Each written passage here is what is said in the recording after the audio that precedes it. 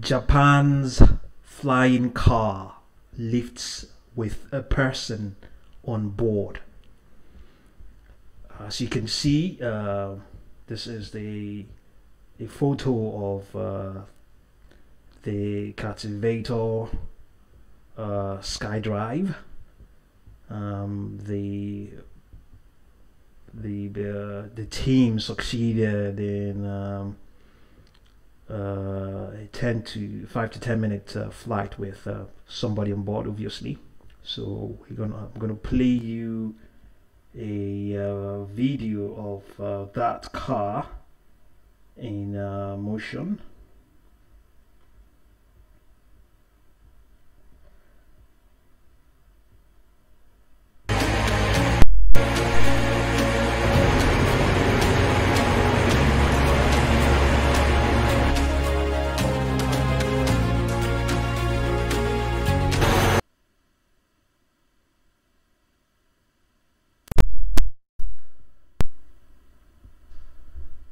So you're gonna find the link to that video in the description box below,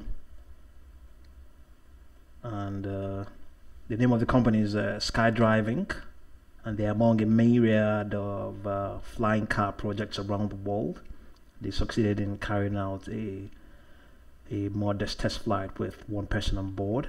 In the video, as you saw, they reported today, August 28th,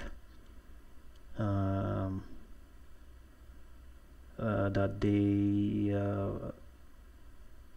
vehicle lifted several feet, 1 to 2 feet off the ground, and hovered in a netted area for 4 minutes. Tomohiro Fukuzawa, who heads the SkyDrive effort, probably the man that was on board as well, said he hopes the flying car can be made into a real-life project by 2023, but he acknowledged that making it safe was critical. Of the world's more than 100 car flying projects, only a handful has succeeded with a person on board, he told Associated Press. I hope many people will want to ride it and feel safe. The machine so far can fly for just 5 to 10 minutes, but if it can become 30 minutes, it will have more potential, including exports to places like China, he said. Unlike airplanes and helicopters, eVTOL, or electric vertical takeoff and landing vehicles, offer quick point-to-point personal travel, at least in principle. They could do away with the hassle of airports and traffic jams and the cost of hiring pilots. They could fly automatically. Battery sizes, air traffic control, and other infrastructure issues are among the many potential challenges to commercializing them.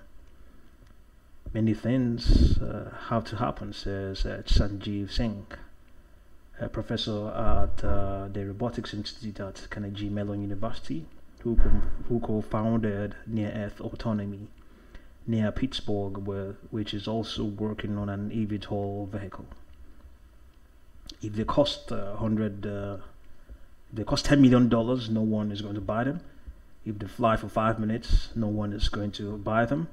If they fall out of the sky every so often, no one is going to buy them, Singh said in a telephone interview.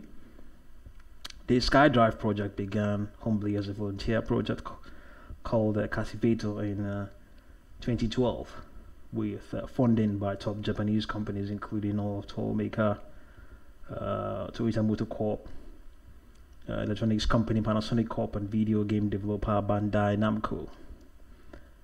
A demonstration flight 3 years ago went poorly, but it has improved, and the project recently received another round of funding of 3.9 billion yen, or $37 million, including from the Development Bank of Japan. The Japanese government is bullish on the Jetsons, which is what the vision is, with a roadmap for business services by 2023 and expanded commercial use by the 2030s, stressing its potential for connecting remote areas and providing lifelines in disasters. Experts compare the buzz over flying cars to the days when the aviation industry got started with the Wright brothers and the auto industry with Ford Model T. Lilium of Germany, Joby Aviation in Canada and California, and Whisk, a joint venture between Boeing Co. and CARTIVATOR Corp. Are also working on an eVTOL project. Sebastian Throm, chief executive of CARTIVATOR, said it took time for airplanes, cell phones, and self-driving cars to win acceptance. But the time between technology and social adoption might be more compressed for the eVTOL vehicles, he said. Okay, thank you very much for watching this video. See in the description box video for the link to the that video. It's a YouTube video. Thank you again for watching this channel, watching this video. Please subscribe to the channel and hit that notification bell so that you will be notified